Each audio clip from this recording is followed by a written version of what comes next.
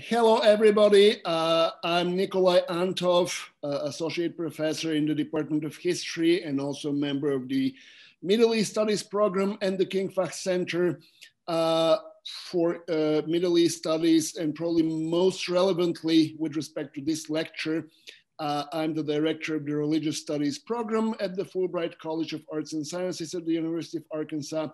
And today it's my great pleasure to introduce Professor John Curry of the History Department of the University of Nevada, Las Vegas, who will present a lecture entitled The Formation and Contemporary Prospects of Islamic Mysticism. The lecture is organized and co-sponsored by the Religious Studies Program and the King Fahd Center for Middle East Studies. Allow me to say a couple of words about Professor Curry. He has developed strong interest in Islamic history and Islamic mysticism during the past 25 years or so, or a quarter of a century, and his research and publications on Islamic mysticism have made him one of the prominent experts on this issue in this field in the United States. He started developing his interest in Islamic history and Islam right after he finished his BA at Northwestern University in 1992. He spent the 1992-1993 academic year as a Fulbright student in Cairo in Egypt, and later came to the Ohio State University in Columbus, Ohio to complete a dual MA degree in Arabic and history.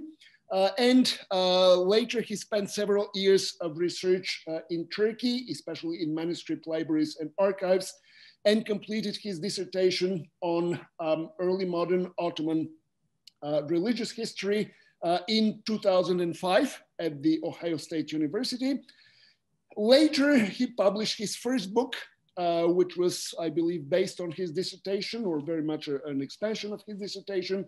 His first book was entitled The Transformation of Muslim Mystical Thought in the Ottoman Empire, The Rise of the Helvetic Order, 1350 to 1650, and it was published by Edinburgh University Press in 2010 to strong reviews. And later, he also published an edited volume, an important edited volume of 12 articles on aspects of Islamic mysticism, which he co-edited with Eric Olander. And that edited volume was titled Sufism and Society, Arrangements on the Mystical in the Muslim World, 1200 to 1800, published by Routledge in 2012.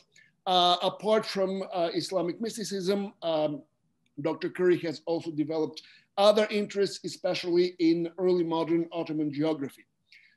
So without much further ado, I'll give the floor to Professor Curry. Thank you, Nikolai, for that pleasant introduction and reminding me that I've been at this for nearly a quarter century. It's probably the first time anyone's ever noted that. It just occurred to me, that's been a while, hasn't it? But thanks to everybody for coming. And I'll go ahead and try and launch the slideshow here. If you give me a minute at the moment, let me see if I can pull it up. Let's see.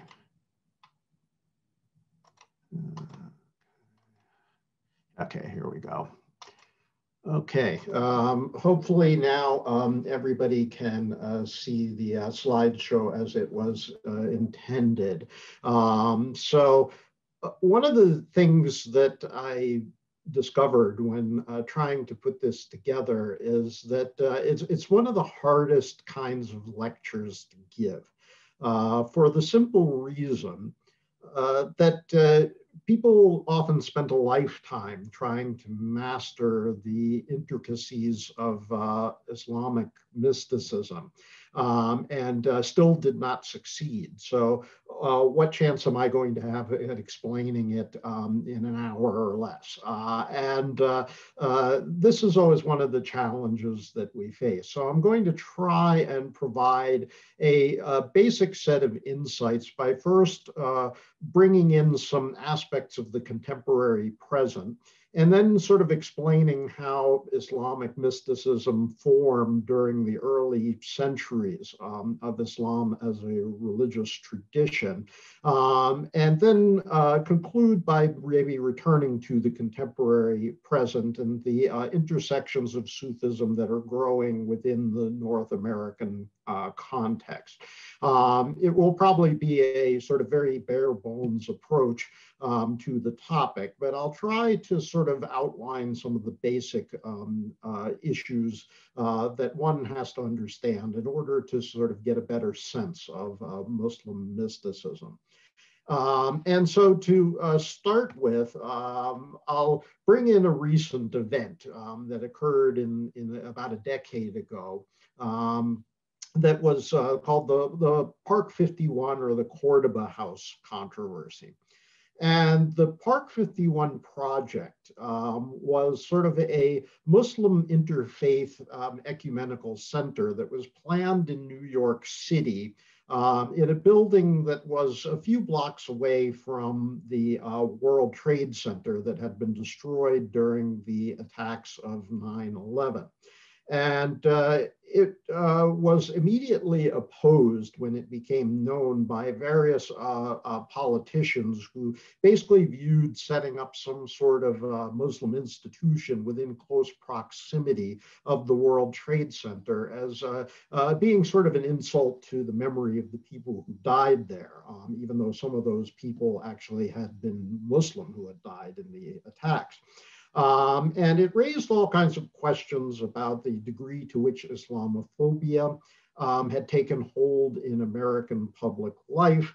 And there was a lot of debate about what the proper outcome of this process should be. And in the long run, the project eventually was canceled.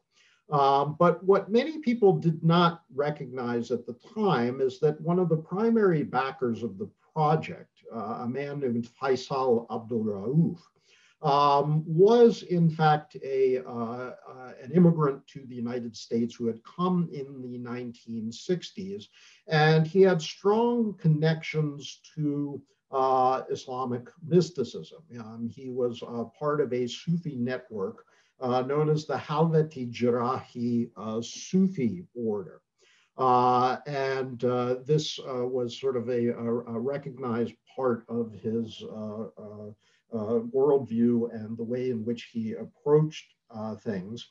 And so many people sort of didn't recognize this Sufi component in the whole framework. It was all sort of presented just simply as Islam rather than as a specific vision of Islam.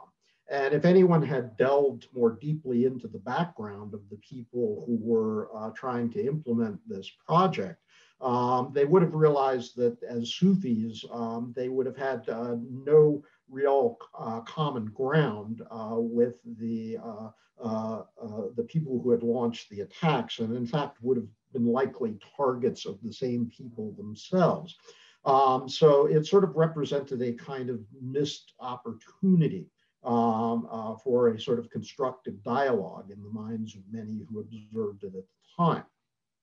Now, this being said, a second preface to the talk, we move from the United States to the country of Turkey.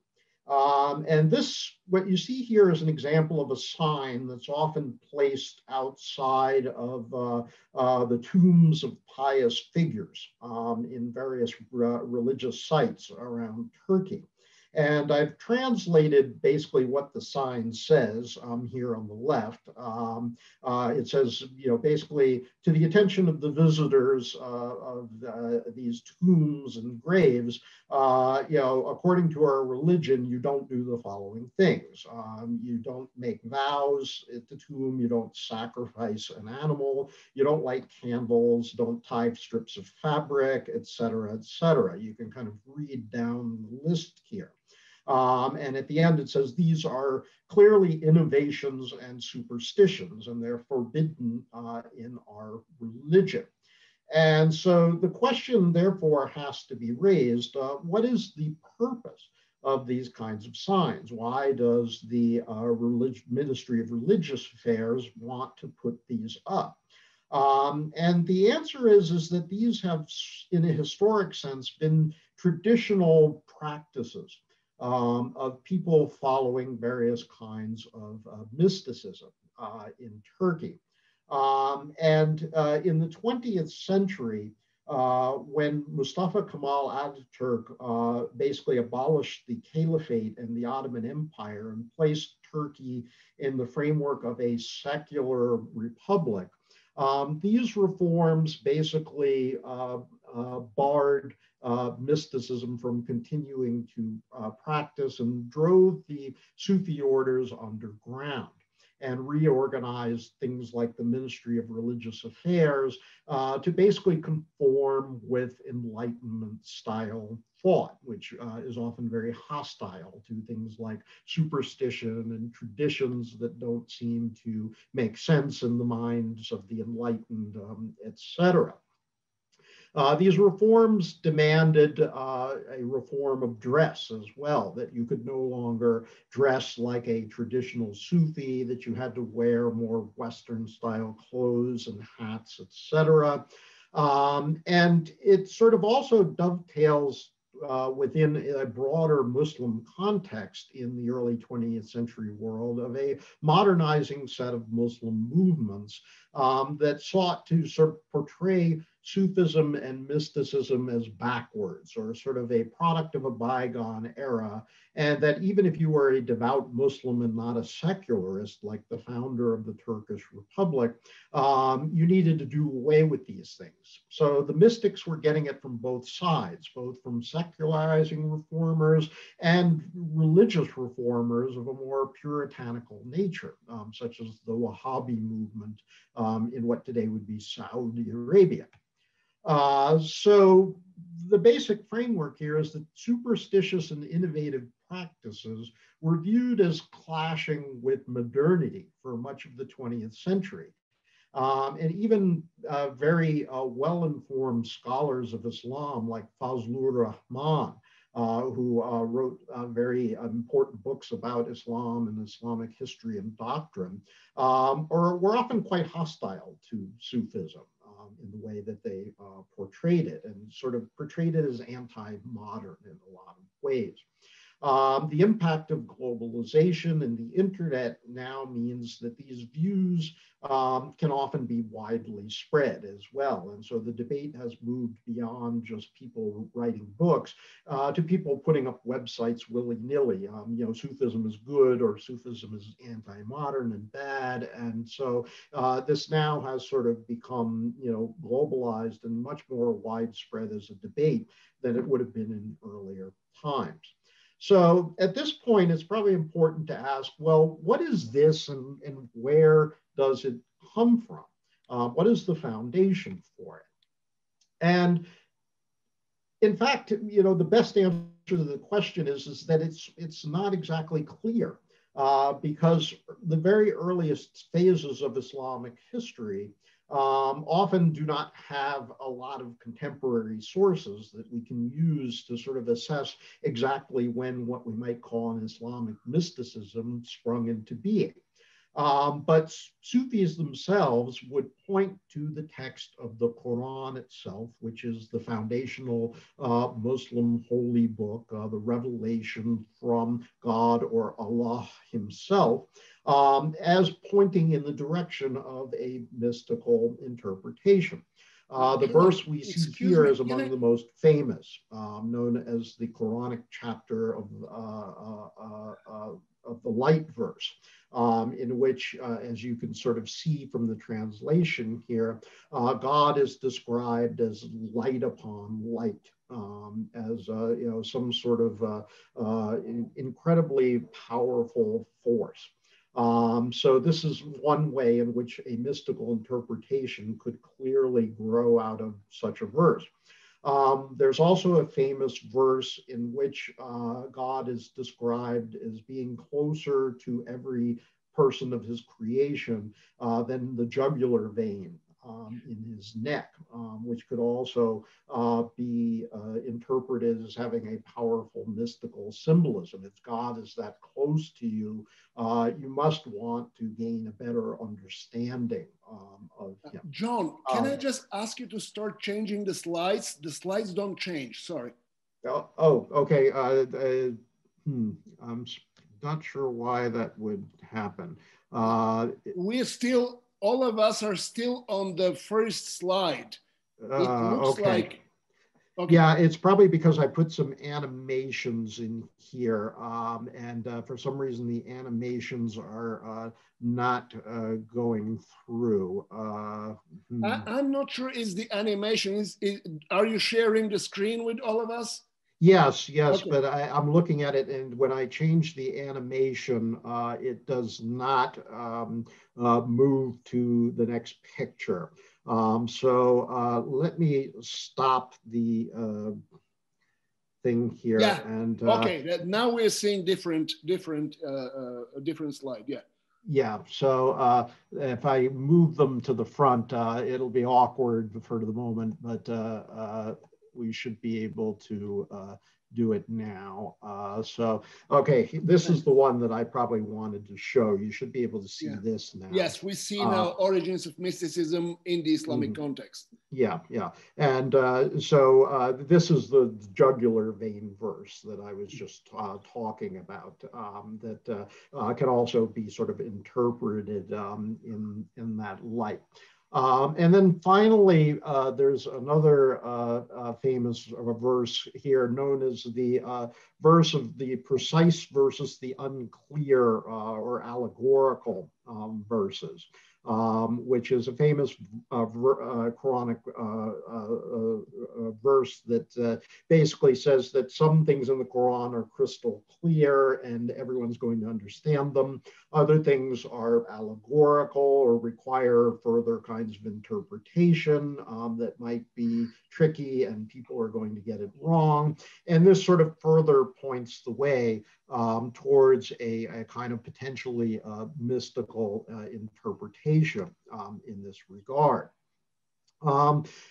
This all being said, with the Quran as the foundation, we know that there were various explanations given by later generations of mystics when they began to sort of set down their history in the 9th and 10th century, that there were various origins for the whole idea of Sufism. And one was that the first mystics wore sort of very coarse wool cloaks as a way of sort of announcing their renunciation of worldly things. And since the word for wool was suf in Arabic, they came to be called Sufis, the people who wore the wool cloaks. Other people suggested that a group of people devoted to the Prophet Muhammad used to sit on a veranda outside of his home and mosque and would just sort of jump up to serve the Prophet whenever he needed something. And their dedication led them to be called the people of the veranda or the bench outside of Muhammad's home. And in Arabic, this was the Ahl Sufa, therefore giving the name of Sufis as a model of prophetic dedication. Others pointed to a word, safa, in Arabic that means purity, thereby associating mysticism with purity. But none of this can really be directly corroborated with anything from the earliest manifestations of Sufism. And the first sort of real historical sources we have that sort of point to the emergence of what we might call mystics is people who were espousing asceticism and reacted against the worldliness of their time. Some were reciters of the Quran who always recited the Quran all the time above all else.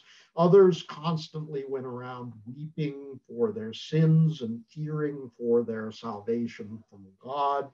And interestingly, a book was just released yesterday by a guy named Bradley Bowman at the University of Louisville that actually argues that the first generation of Muslim mystics was actually often spending time with Christian monastics, people living in monasteries in the region, and that there was an interplay between these two groups in the foundational generations. I've not had a chance to read the book yet, it just came out, but it raises some interesting possibilities. At this point, we have to ask, well, what is going on with the formative years of Islamic civilization at this point that these people are starting to emerge into? And here we have to recognize that there's tensions in the early Muslim community. After the Prophet's death in the year 632, the Arab Muslim community rapidly expanded into the surrounding territories of the Byzantine and the Sassanid empires of Persia.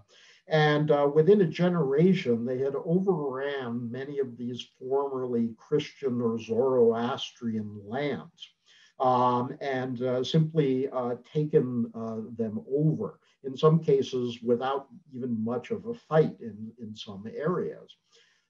Furthermore, there were tensions within the family of the Prophet. When the Prophet died, one of his relatives was a man named Abu Bakr, who was eventually sort of made the successor or the caliph to the Prophet. But some people believe that the Prophet's son-in-law, who had married his eldest daughter, Fatima, should have been caliph. And there were tensions over who should be the rightful ruler after the Prophet. And so there were tensions over who should govern and who should be the caliph. There were also many different tribal and clan groups among the Arabs who had emerged as the foundation of the Muslim community. And not all of them saw eye to eye or settled in the same kind of places. And those tensions were part of the equation as well. And in fact, by the year 661, when the Prophet's son-in-law Ali had been named the caliph, there was a civil war that broke out between various factions that eventually ended up with Ali's deposition and assassination. And the caliphate was taken over by a group known as the Umayyad caliphs, who many of the original pious Muslim community didn't trust because they had been latecomers to Islam, and some of their early generations had even fought against the Muslim community. The reality of all of this was that in the Muslim world of the first century, Muslims were a minority everywhere except really for the Arabian Peninsula. The lands that they overran and conquered, they were probably no more than 5% of the overall population. And the rest of the people over whom they ruled were often members of other religious traditions, from Christianity to Zoroastrianism to Judaism to various offshoot sects of varieties that dated from the time of the Roman Empire. So we have to understand the emergence of the early ascetic and weeping movement out of this Umayyad context. in which the Umayyads were viewed as too worldly, insufficiently committed to religious issues. And so we can see it in some ways as kind of a protest against the problems of the early community, because the conquests had brought great wealth and power to the caliphs, but at the expense often of Muslim unity. And so some viewed this as the development of an increasingly sinful community that was in need of reform. And in fact, by the year 750, a movement emerged to overthrow the Umayyad caliphs, known as the Abbasid rebellion. And this, in and of itself, proved to be kind of a watershed moment, because it sort of opened up a further Pandora's box of tensions among different factions in the Muslim community, all of whom felt that the Abbasid rebellion should make them the ones who should be the rulers. But in the end, a certain faction within the Abbasid family became the caliphs, and everybody else was sort of forced to sort of follow that rule. So the mystics can sort of be seen to some extent as a reaction against this kind of tough politics of the time. In addition, however, once the Abbasids had taken control and the political situation stabilized somewhat in the wake of that event, new emphasis came to be drawn from the Quran that transformed Islamic mysticism from just sort of a God-fearing, pious movement, fearful of the sins of the community, to one who should put their focus on the love of God instead. And the classic verse that's often cited is the one we see here, Quran chapter 5, verse 54, in which God is portrayed as someone who loves his community and who his community loves him. And drawing on this verse, mystics increasingly began to broaden out the definition away from just simple asceticism and God-fearing behavior to trying to establish a deeper love and connection with God. And this probably also mirrors the move away from the early roots of the Arab Muslim community to a more urban-centered civilization on cities like Baghdad and other places in Iraq and elsewhere, and shift in sort of the cultural direction away from sort of the more austere world of the desert of the early Arab tribal groups.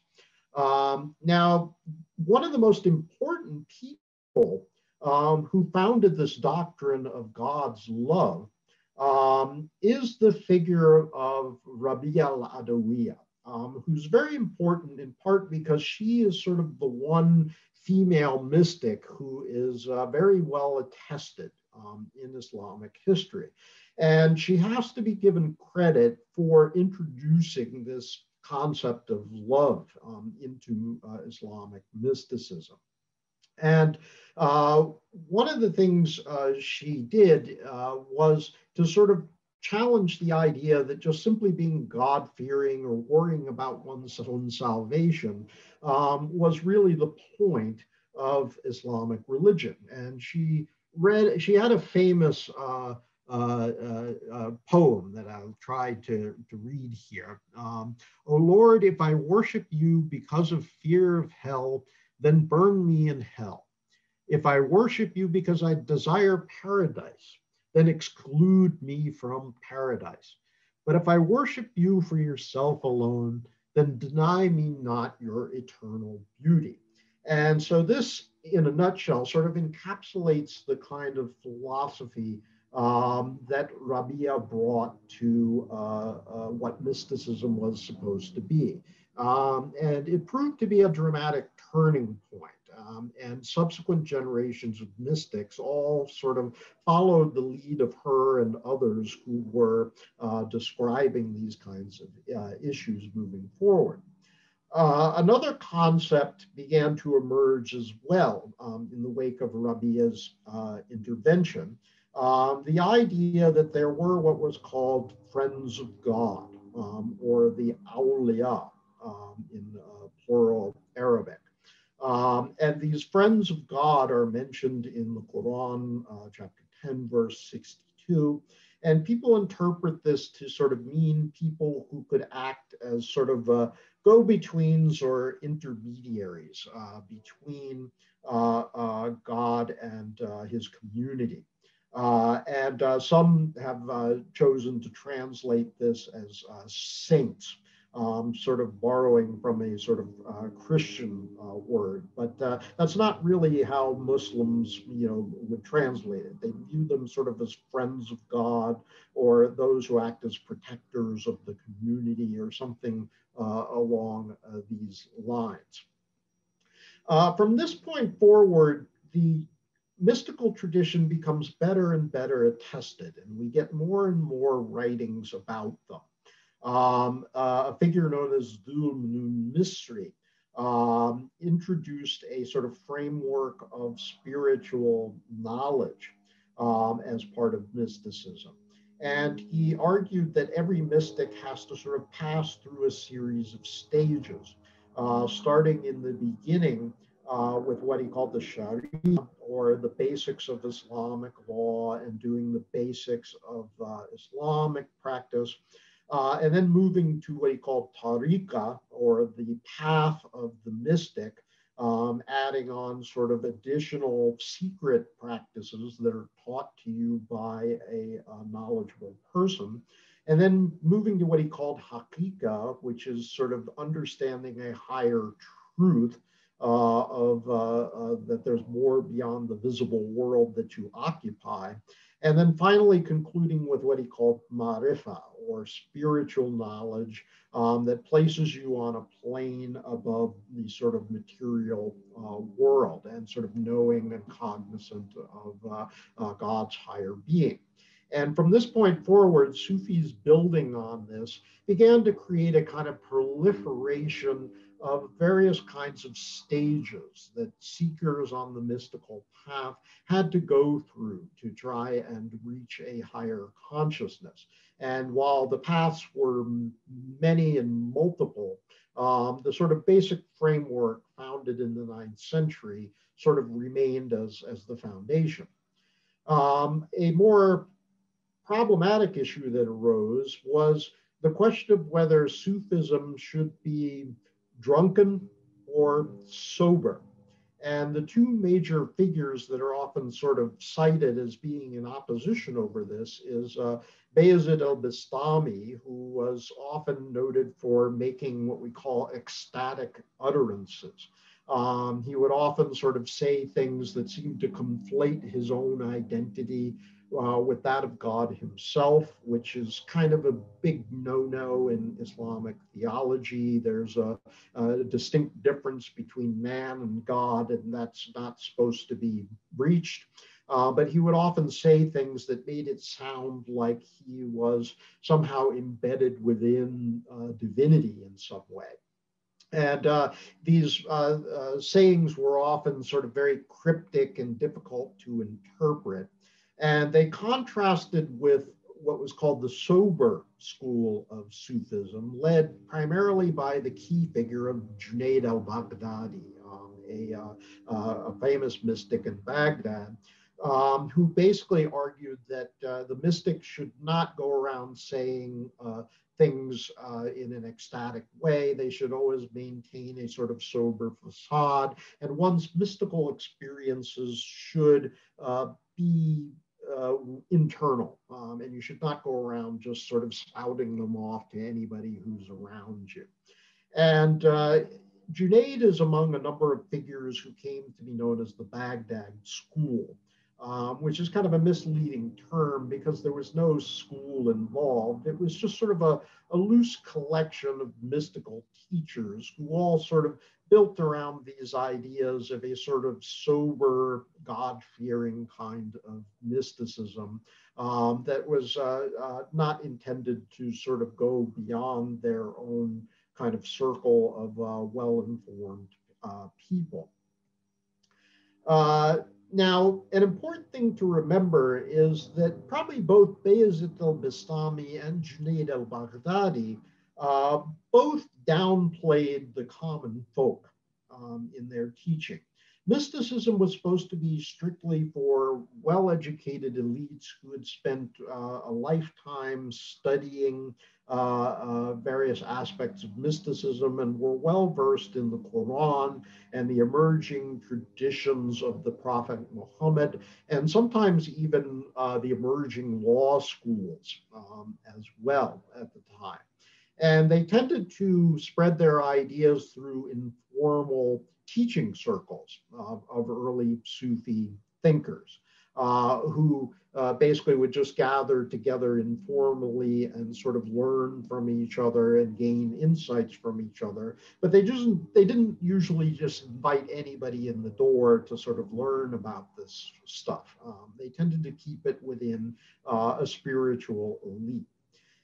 This all changed with a figure that emerged about the time of the end of Junaid's life, a man named Mansur al-Hallaj.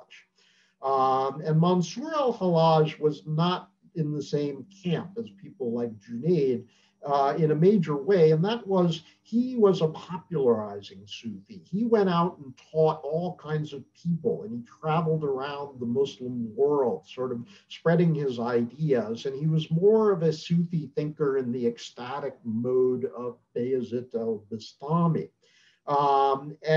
This sort of made Junaid uneasy, in large part because the mystics had already been targeted in the 9th century by various religious leaders who viewed them suspiciously. And Mansur al-Hallaj looked like a guy who was going to go around stirring up the pot and bringing all these people into mysticism who were not prepared to deal with it.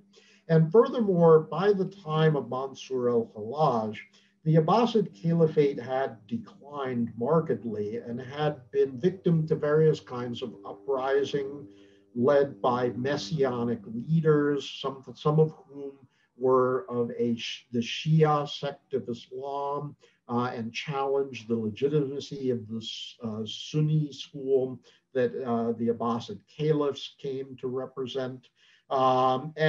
These rebellions had often decimated substantial parts of Abbasid Iraq during this time.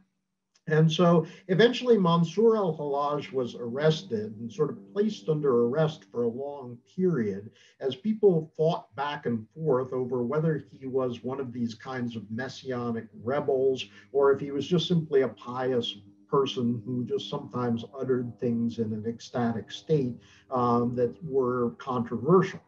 And eventually the case became politicized to the point where the Abbasid Caliph had him executed in a rather brutal fashion as a rebel and as a rebel against the Abbasid state. Mystics often sort of struggled at the time and for many centuries thereafter with al-Hallaj, who they viewed as a pious figure who exemplified a lot of great mystical teaching, but nevertheless sort of maybe strayed too far into the dimension of behavior that stirred up the pot a little too much, and therefore future generations of mystics needed to take caution from his example as a result. At this point, Sufism became increasingly prolific. While Mansur may have been viewed skeptically by some mystics for his popularization of Sufism, it's probably no coincidence that by the latter half of the 10th century, we start seeing a proliferation of Sufi books and literature. And what this invariably tells us is that now there's a real audience for this stuff and everybody wants to know about it. And so people start producing works about prominent Sufi leaders and their teaching, handbooks about how to begin the mystical path and find a Sufi teacher, and things along this line. And one of the things that becomes clear from this rapid proliferation of Sufi literature is that it's tied to a great translation movement in Abbasid and early Islamic civilization, in which the various philosophical and scientific texts of classical Greek and from Persian and even from Sanskrit in India were all translated very rapidly into Arabic. And the ideas from this philosophical translation movement came to be embedded in Sufism as well. And especially we can see the appropriation of what's called Neoplatonic philosophy, which is sort of something that's very hard to explain, and I won't try and do it here. But the basics of it is that in the around the 200s or so, a sort of classical Greek thinker named Plotinus began working to sort of try and reconcile the emerging doctrines of early Christianity, Judaism, and other sort of monotheistic type sects with the classical philosophical work of thinkers like Plato and to a lesser extent Aristotle. This Neoplatonic philosophy, the basis of it is that there is a sort of prime mover, which later generations who followed Plotinus would associate, of course, with God as the prime mover. And then from the prime mover or God, various kinds of emanations of the world of the intellect and various kinds of unseen worlds, and then eventually human souls, and then the world of human beings and matter, all sort of emanate out from God, sort of spilling over like water from a fountain. And so the way that mystics picked up on this is that they argued that the ultimate goal of mysticism is to sort of work your way back up this chain of emanations to sort of get as close to God, the prime mover, as possible.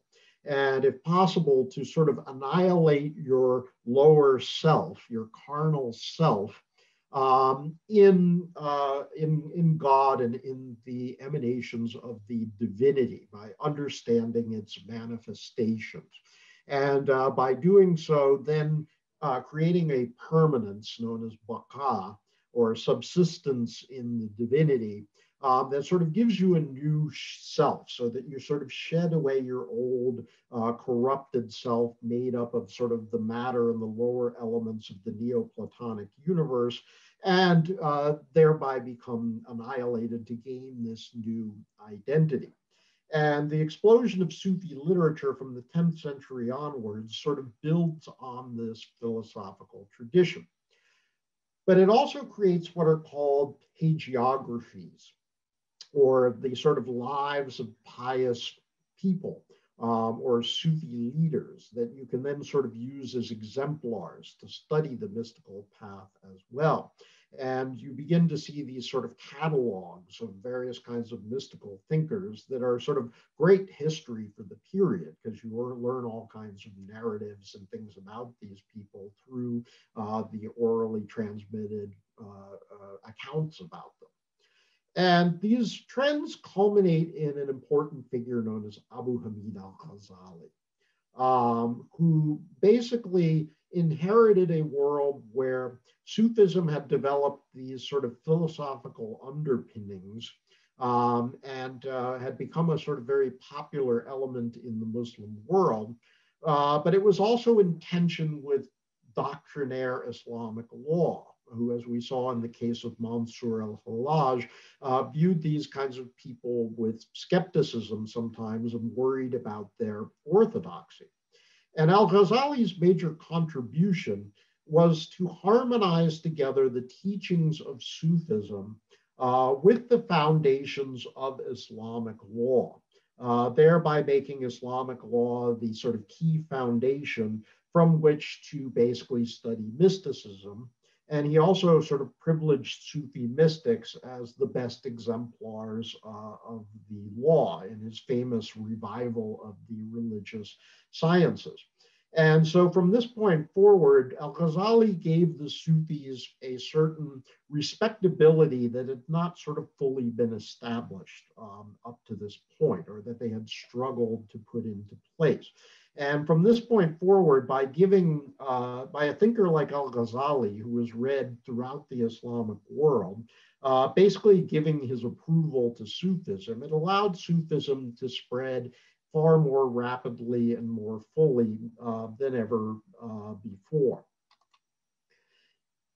From this point forward, we begin to see the proliferation from the 1100s onwards of what are called the Sufi tariqas, or the paths, or they're sometimes called the Sufi orders.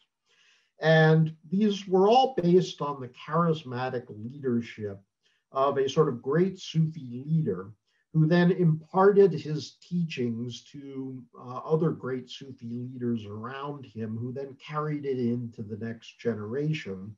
And they created various kinds of chains of authority. And what we see here in the picture is the great Suhrawardi lodge in Baghdad, which had sort of been a center for one of the great spreading orders known as the Suhrawardiya, which spread as far afield as India. And often gave a foundation to other Sufi orders as well. This is an example of a Suhrawardi lodge in India that we see here. Let's see here. Okay. Yeah, okay, let me just see if I can cut this out. Okay, and this, what we see here is an example of what's called a silsila, or a chain of authorities that goes back in theory to the Prophet Muhammad and indeed God himself. And this is sort of drawn up like a double-bladed sword in the text that we have here. And it sort of is made up of all the names of all the Sufi leaders going back to the Prophet and the early caliphs of Islam who had imparted the teachings down to the contemporary era. And then the two blades of the sword at the bottom represent, in this case, the branch of the order that spread into Egypt, and the other one, the branch of the order that spread into Istanbul in Turkey. So you can sort of see how Sufism created structures that thereby made it institutionalized and sort of centered around key Sufi leaders who could then travel around the Muslim world, establishing their own branches and sub-branches of various paths within the mystical tradition that became sort of powerful local touchstones for Islam. And these people were often instrumental in sort of converting local populations to the Muslim faith, sometimes in far-flung places, and in other cases, taking populations who weren't that well informed about Islam, even though they were Muslims, and sort of giving them a stronger foundation in the faith. This all being said, the development of mysticism sometimes sparked further controversy, despite Al-Ghazali's intervention.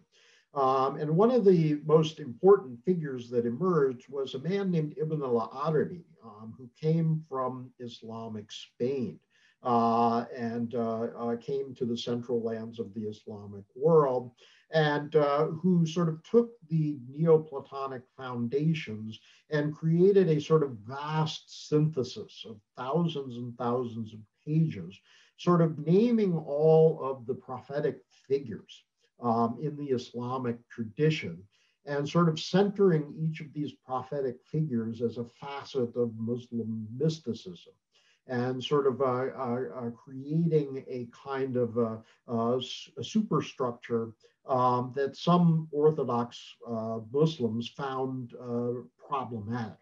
in its interpretation and in its sort of potential violation of the distinction between God and man. Interestingly, this century of the early 13th century saw a lot of comparative mystical movements as well. In Christianity, the figure of Meister Eckhart sort of has a lot of similarities to the Neoplatonism of Muslim mystics like Ibn al-Arabi. And in Judaism in Cairo, figures like Moses Maimonides and his descendants were often sometimes referred to as Jewish forms of Sufis, and also interacted with Muslim Sufi mystics in their own accounts. So there seems to have been a sort of broad sharing of this kind of idea of mysticism among Jewish, Christian, and Muslim figures at this time, although they all located that mystical understanding in their own scriptural traditions in some way, shape, or form. The Mongol invasions of the 13th century upended much of this development. And here I have a map that you hopefully can see that sort of lays out the extent to which the Mongol conquests encompass large parts of the Muslim world, and indeed unified much of the Asian landmass as far as China in this regard. These Mongol invasions were preceded by an influx of Turkic-speaking peoples from Central Asia, starting with the Seljuks and others from the 11th century onwards. And these proved deeply disruptive to the traditional Muslim institutions of their time. Many Islamic theological schools and mosques were destroyed by the conquest. Many Muslim survivors had to flee from one part of the Muslim world to another. One of the most famous Islamic mystics, a man named Jalaluddin Rumi, the founder of the Mevlevi order of the whirling dervishes, is an example of this. His family comes from Afghanistan, and when Afghanistan is overrun by the Mongol invasions, his father flees from Afghanistan and settles in what today would be southern Turkey at Konya. And it's here that Jalaluddin Rumi begins to bring his own idea of mystical development to life. So with the decline of many traditional Islamic institutions, often these highly mobile Sufis and their tariqas, which were centered on the charismatic leadership of a sheikh or a pir, as they're sometimes called, were often the major surviving carriers of Islamic teaching and doctrine. And so the post-Mongol era is often sort of viewed as a golden age of Sufism because these orders simply become kind of the carriers of much of Muslim knowledge at the time and become the foundation stones for a broader Muslim community that begins to spread into new areas of the world that weren't previously Muslim. And Jalaluddin Rumi's works often demonstrate that he's part of a community of not only Muslims, but also of Jews, Christians, and even sometimes Zoroastrians and others that are all sort of part of this broader community.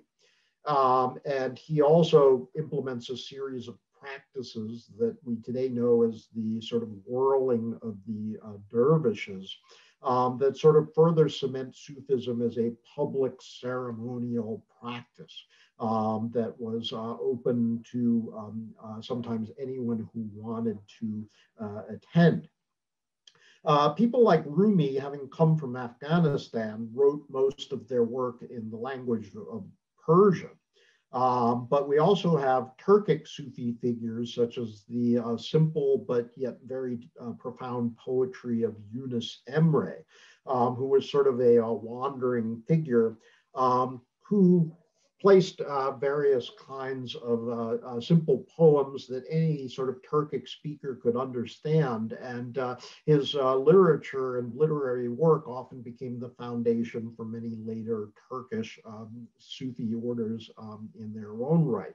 So this is kind of, the point where Sufism really sort of takes off and proliferates in all different kinds of ways that are probably too difficult for us to sort of fully explicate here. And since Nikolai had asked me not to sort of go into how incredibly complex this was, I'll leave you with only two thoughts, which was that in the sort of post-medieval period, three major empires of the Ottomans, the Safavids, and the Mughals emerged across much of the Islamic world. And in the Ottomans and the Mughals, these various Sufi tariqas spread rapidly and became sort of defining figures of the landscape that often supported and intersected with the political leaders of their time. And in the case of the Safavid dynasty of Iran, the Safavids themselves were founded as an actual Sufi order. The Safavid Sufi order, and their leader, Shah Ismail, was sort of viewed as the head of the religious order as well as being a political leader. And this made them somewhat unique in the Muslim world. And in addition, they also had turned this Sufi order into an expositor of Shiite messianic doctrines in their own right. Sufism was so deeply embedded in these empires that it was probably impossible to not encounter it. And some have estimated that upwards of 50% of the Muslim population in these empires would have had some connection to some form of Sufism by the 18th and 19th century. So let's move towards a conclusion here. And I'll skip ahead to go back into the contemporary present. In some cases, we can see by the 17th and 18th century that some Sufi groups came under attack by movements of a sort of puritanical nature.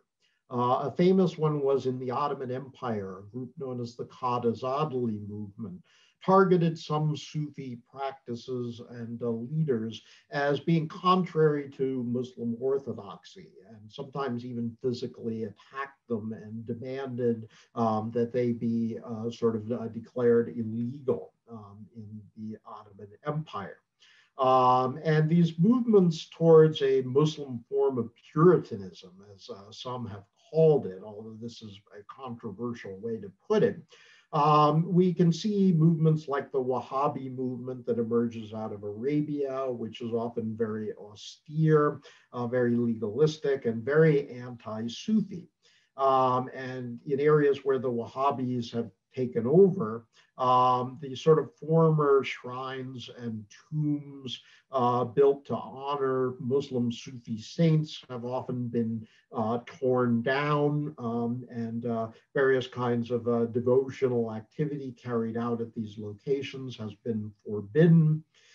Furthermore, by the 19th century, the sort of growth of European imperialism in large parts of the Muslim world led to a reaction sometimes called Islamic modernism, which often encompassed declaring forms of traditional Islam and mysticism as superstition and not properly grounded in proper Islamic teaching, as we saw earlier. But this sort of obscures the fact that the Sufi orders themselves sometimes had very different reactions to this growth of Western power. Some of them proved very resistant, sometimes led actual physical movements of resistance against colonialism and imperialism. Others sort of became very modernist in their orientation. The Mevlevi order in Istanbul, for instance, was often sometimes one of the greatest supporters of founding a secular republic. And that's often not well known because they were sort of erased from the historical record thereafter as a Sufi order. So some adapted quite well and sort of joined up with these modern ideas, whereas others resisted them significantly. So you can't paint them necessarily with a broad brush. So to conclude, Sufism in North America has actually been around for a very long time, believe it or not. And Faisal Abdul Rauf, the person I started with this lecture, is only really one manifestation of it, a sort of educated immigrant who comes and sort of founds a kind of modernist form of Sufism. In fact, the earliest Sufis who came to North America were enslaved Africans from the Muslim parts of Africa. A famous example is one Omar ibn Said, who came from Guinea in West Africa. And I just found out actually that there's going to be an opera that's going to be performed in North Carolina, or at least it was supposed to be this year about him as a sort of famous figure in the 19th century. And Omar ibn Said, we know, actually was able to copy from memory, despite being a slave, a lot of mystical texts that have survived in various kinds of archives in the United States today, some of them dating back as early as the 12th century. So often some of these captured slaves were educated Muslims who were from a mystical background and could actually produce mystical texts, sometimes surreptitiously in the slavery context of the pre-Civil War United States. In the 20th century, we begin to see changes as well. Hazrat Inayat Khan, although he's sort of more famously associated with the performance of music, was an Indian Sufi himself.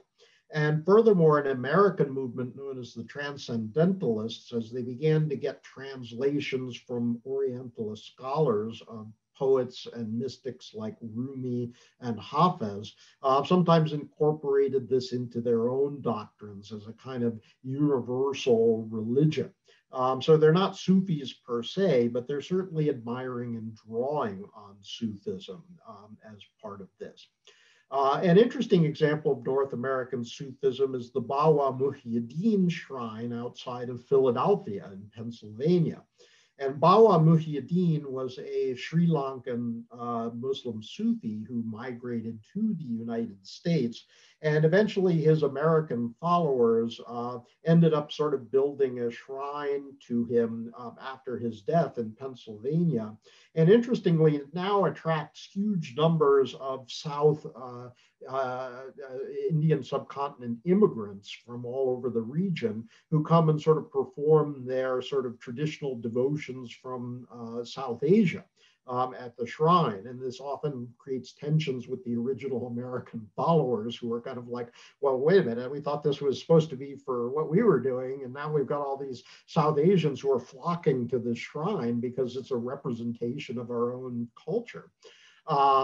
Furthermore, African Americans have become major conduits for Sufism. Faisal Abdul Rauf is really probably not the major manifestation. It's really African American forms of Muslim doctrine linking into global Sufism, ranging from various African Sufi orders like the Mouridiyya of Senegal to other noteworthy groups going back as early as the 1930s. And even in Harlem today, there are West African sort of Sufi parades once a year to honor Sufi saints that are major events there. So this is just really a thumbnail sketch. I mean, there's a huge proliferation of various kinds of Sufi movements, ranging from sort of traditional Sufi movements imported from abroad to those that sort of have a strong American transcendental flavor to them, to those that we might call, in the end, kind of new age forms of Sufism that kind of strip out some of the Islamic doctrine that's often deeply embedded within it to simply focus on sort of universal kinds of things. And the question that I'll leave you with is whether the future of Sufism is resurgence rather than gradually being sort of withered away as a kind of relic of a traditional past, as many has presented it. For one, there's been an explosion of global studies. When I started writing my book on the Halveti Sufi order that Nikolai mentioned about the year 2000 or so, there was very little about the Sufi orders. There was a couple of Turkish books that were very useful to me, but mostly I just had to go on manuscripts. And now there's like entire journals that like discuss Sufi studies. There's all kinds of books all over the place, especially in foreign languages. There are all kinds of scholars studying various kinds of Sufism around the world. And this suggests that this has taken on an interest well above and beyond what it had before. Furthermore, and this is a more controversial element, some governmental entities have sort of declared Sufis as kind of a potential political ally in the struggle against global terrorist movements, sort of presenting them as sort of more moderate Muslim figures who can win people over to a sort of anti-terrorist framework.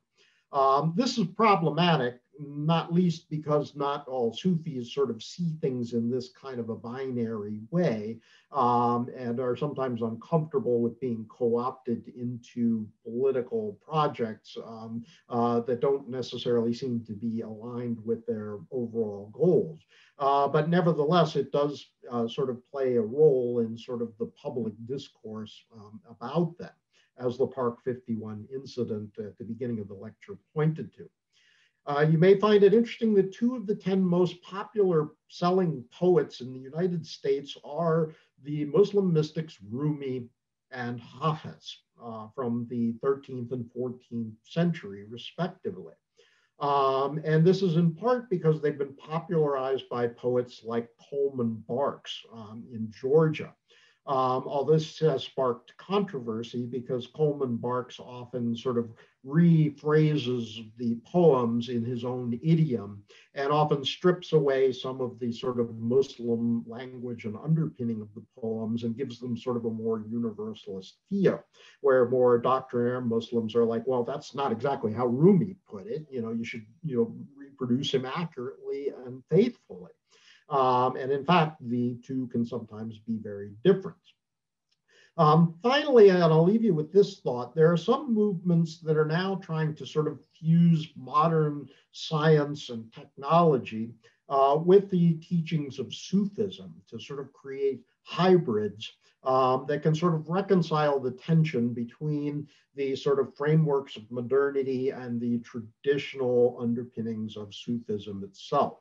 And groups like the Gulen movement, which are very controversial in large part because of recent events in Turkey, would have been an example of this before they were proscribed in Turkey because of tensions with the ruling party there. And you also see movements like the Center for Sufi Studies in India, which sort of has a Naqshbandi Sufi order underpinning, but often sort of frames itself as being, sort of a center for both traditional Sufi practices, but also for sort of scientific understanding. So at this point, I think I probably overstayed my welcome a bit. I was hoping to try and keep this pared down, but it's difficult to do. And so I'll thank Nikolai for having me and everybody else for coming in. And I also always thank all the people who supported me over the years to do this kind of work. So I appreciate everybody being here, and I'll pass the ball back to Nikolai at this point for questions or whatever he'd like to do. You got to unmute. Unmute. Okay, thank you, John, for the very insightful and comprehensive lecture. And at this point, I will welcome questions. We covered quite a bit of ground.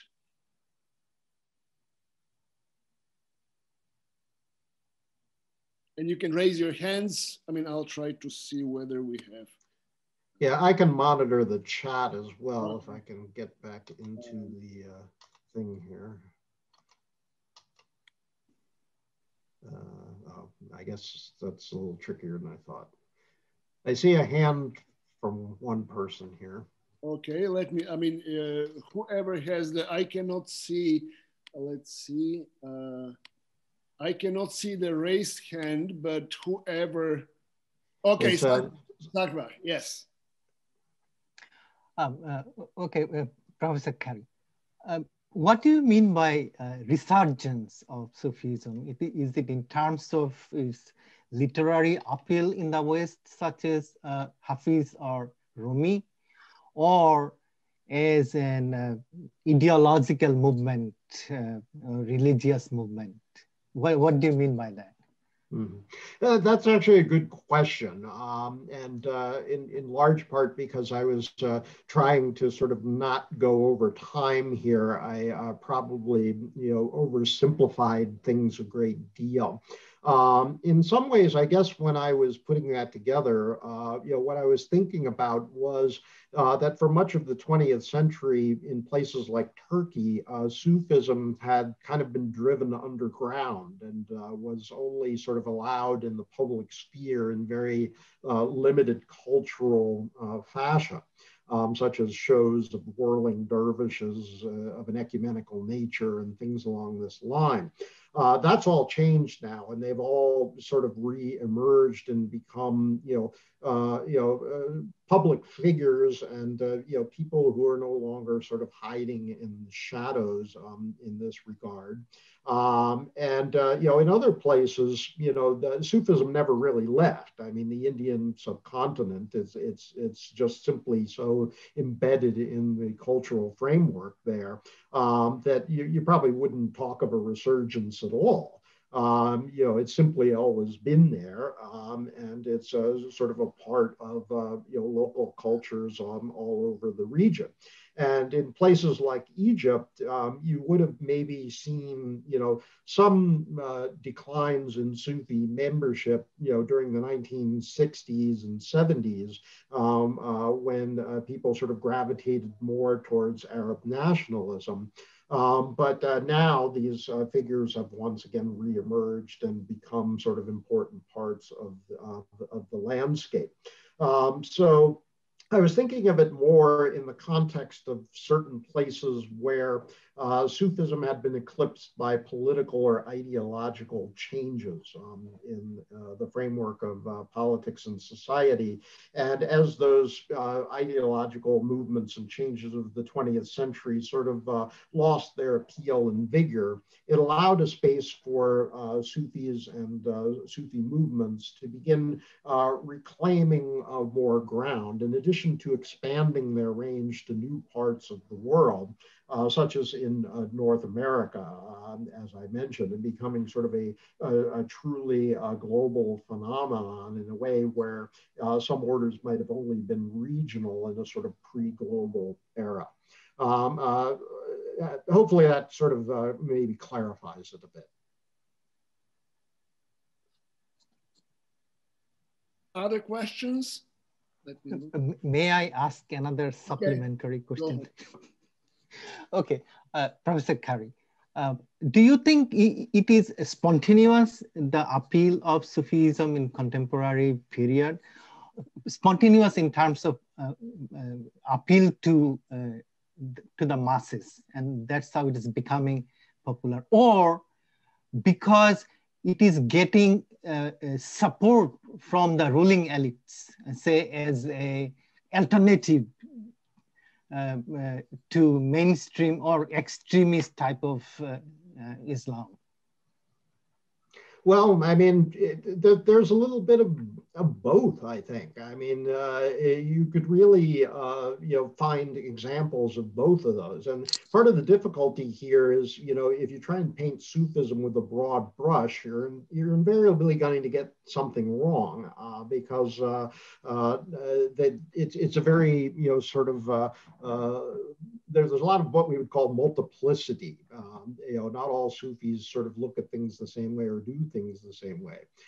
If you sort of read the accounts of sort of people who are attracted to Sufism in the contemporary era, they often sort of present it as being a long, drawn-out journey where they sort of might encounter, some sort of a Sufi figure very briefly, and it sort of makes an impression on them. But for many years, they're not really interested or paying much attention to Sufism per se, and only gradually do they sort of work their way back to this kind of figure and sort of gradually become immersed in the movement.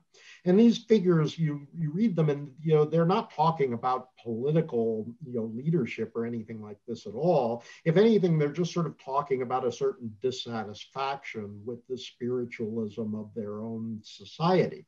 So this is sort of one possible manifestation you might have.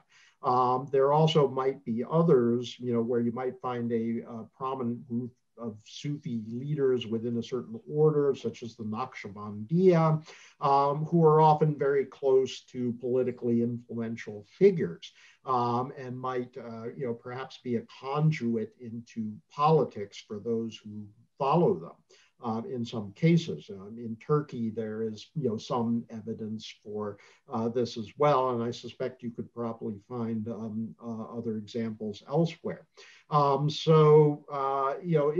It really, you could say all different kinds of possibilities abound here. But my general sense is that for the ordinary person, what Sufism delivers for them is some kind of spiritual meaning that was lacking before, or that they find certain dissatisfaction in the sort of traditional spiritualism of whatever religion they start off with, or in the society around them. They're just deeply dissatisfied in some way, and they're drawn to it because of that. And I would add that even in the sort of traditional classical medieval descriptions of people coming into Sufism, you find a lot of the same things. They sort of start out as sort of, traditional, ordinary Muslims of one kind or another, but they just gradually become dissatisfied with the sort of traditional paths or worship open to them, and gradually just sort of gravitate instead to one of these mystical leaders because they offer them some sort of deeper meaning that they couldn't find on their own in their own framework. Thank you. Thank you, John. Any other questions? Let me see. If not, I will ask one quick question. You mentioned that the Mevlevis supported Atatürk's reforms. Mm-hmm. Some of them did, yes. Yeah. And this was not something I knew until recently. I only recently came across this. Do you know anything on the rationale of their support? It seems to be that they were just sort of these modernizing type of reformers. I mean, for example, in the late Ottoman period, a number of the Mevlevis were sort of put under surveillance by the Abdülhamit II regime for sort of being a little too progressive and modernizing, and sort of tied to these sort of more Ittihad ve Taraqi kind of movements. In the aftermath of World War I, with the collapse of Ottoman legitimacy, these figures often gravitated instead to the sort of formation of a modern republic because they had plenty of beefs with the sort of former authoritarianism of the Abdülhamit regime, and they were not particularly fond of the Ottomans. And obviously at the time, nobody sort of knew that Ataturk was going to abruptly jump up and abolish the caliphate and suppress the Sufi orders and things like this.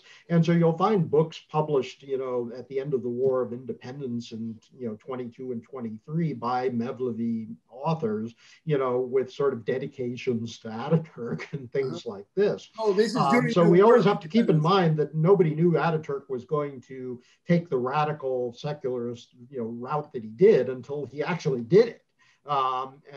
This kind of caught, I think, many people off guard. And, some of these Mevlevi thinkers, genuinely believed that moving to sort of a more modern kind of Republican style government, would be the best path forward for, their own future, be they Sufis or otherwise. So, Sufis can come at this from very divergent perspectives. Not all of them were, sort of, and an order that I'm working on right now, a book on right now, the Nasuhi order, they clearly embraced certain aspects of modernism. Their founder tried to, sort of publish an extensive book, sort of creating a kind of foundation for the order that could thereby register it as an official part of the late Ottoman culture of the Ittihad, the CUP movement and things like this. It was never finished because of the outbreak of the war, but he was certainly moving in this direction to sort of, frame his order as a sort of modern contributor to the sort of new way of governing and doing things under the Committee of Union and Progress. So, it's always tricky. We can never quite, put these people all in the same box. They all are, individuals with their own individual approaches to mysticism and their social context and what have you. Okay, thank you. Any other questions? Yeah, and I suppose people could just unmute, I guess, and ask if they would like. I mean, I'm quite okay with that.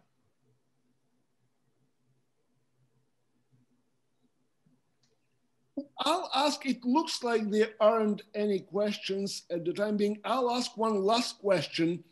Could you tell us a little bit more about forms of expression, Sufi expression in modern Turkey beyond the Gülenists? Mm-hmm. I mean, to some extent, it's, there's really a variety of different things. I mean, the Mevlevi order was even, during the period of the highest secularism, was sort of allowed to do various kinds of public performances and were viewed as a sort of cultural exposition of Turkishness, if you will, as much as a Sufi order. So in some ways, they never fully went away. Some branches of the Helveti order were sort of tacitly allowed to carry on rituals in much the same way that you could attend at their tekke in Western Old Istanbul. So that, was sort of tacitly allowed in the later periods as well. And what I sensed is that as the sort of old secular consensus crumbled by the end of the 20th century, what you sort of began to see is this abrupt resurgence of interest in all things religious in Turkey. And this could range from, a greater interest in the Ottoman Empire to a greater interest in jurisprudence, to more people making the pilgrimage to Mecca and Medina, and also a proliferation of various kinds of Sufi texts. One of the byproducts of this shift in Turkish culture was the rise of multiple Din ve Ilahiyat faculties in universities or religious studies departments. And often, reams of students would be sent out to sort of, focus on a singular text and sort of produce a published copy of it that then would be sold in the bookstores, and you could sort of read these various Sufi orders ranging from the most local and regional figures to some of the most important ones in the Muslim tradition. And so when I first started my research, there weren't that many of these, and by the time I finished it, I had all these translations at my beck and call. So what this suggests is there was a sort of this latent connection to Sufism below the surface that then just sort of came rushing out afterwards. And, when I started, becoming a recognized person who was working on this, people would just sort of abruptly seek me out when they found out I was in Turkey, and they'd say, well, my father was one of these people, here's some of his, books and ideas. Can you connect me a little better with, what his spiritual antecedents were? And sometimes I could look at them and I'd know right away where they came from and, who you could connect them to. And at other times I was just kind of like, emoji shrug. I'm not really sure, how to frame them. They seem just sort of a local and regional pious figure. But, it sort of shows that people had this as part of their family legacy and lineage, and they were interested in recovering that. Because it had kind of been lost and taken away from them by the sort of suppression of a lot of this during the Republican period. And even in my own family, I'm actually married to a Turkish woman. And even in our own family, I've had to go around translating their old Ottoman writings that they have in the personal family archive, because they just hand them to me and they're like, we can't read this. Can you read this? Because they changed the alphabet in 1928 from an Arabic alphabet to a Latin alphabet. And so none of them can read the old writings written in the Arabic script. I'm the only one in the family who can really make sense of them anymore, because the people who used to know that have all passed on. And so I have to actually translate it back to them in modern Turkish so they can actually read their old family archival writings. I think this is sort of part of a broader process of cultural recovery, as people want to go back now and sort of recover that part of their past that was not considered important in earlier generations, and in some cases, sort of tucked away in family archives and writings, and not really fully available to them until now. Thank you. Any other questions? If you don't mind, I want to make a comment about the popularity in contemporary era. Is it okay, Nikolai? Yeah, probably briefly, because we're a bit advanced with time, but anyway, yeah, go ahead. Okay, minute or minute and a half. Dr. Kari, I edited a book which was published in 2019. It's called The Cultural Fusion of Sufi Islam. I basically work with popular type of Sufi tradition, mostly in Bangladesh, which during my ethnographic study, which I observed that Sufism becoming popular day by day. And I tried to figure out why. What I noticed that, one, the mass people do not understand the intellectual appeal of say Rumi, Jami, or those big Sufi sheikhs of early period. What they notice is that it is not that, not that rigid. If you are a Sufi follower, you don't need to pray 5 times a day. Very popular, crude type of appeal. Okay, then you can dance and sing. This is another appeal. Third thing is that government is becoming skewing towards, pristine or pure type of Islam. Sunni Islam formalities. Consequence is that they ban popular public theater, popular gathering, everything popular. So Sufi dargahs and shrines are a place of public gathering. Even weekly public gathering or yearly uros, it is open. Government cannot do anything. So those are the type of practical social thing in addition to ideological appeal of early Sufi masters, which making Sufism popular in some parts of the world. Specifically, I work in Bangladesh, I can tell Bangladesh. And also, government also patronize. Parallel to radical Islam, such as Jamaat Islam is a big factor in Bangladesh, Pakistan, or India. So it is a parallel force, parallel cultural force, not political. So as you have said, multiple factors are involved in the popularity. From my observation, those are some factors which are making Sufism popular nowadays in some parts of the world. That's my. Yeah, and actually, if you could stick a citation of your book in the chat, I would appreciate it, because I would actually like to see this if I could. So please engage in some shameless self-promotion here, because I would like to have a look at that, in large part because South Asia is obviously not my field. I'm more of a Turkey and Ottoman Empire specialist, so anything that I can use to fill out my knowledge there would be great.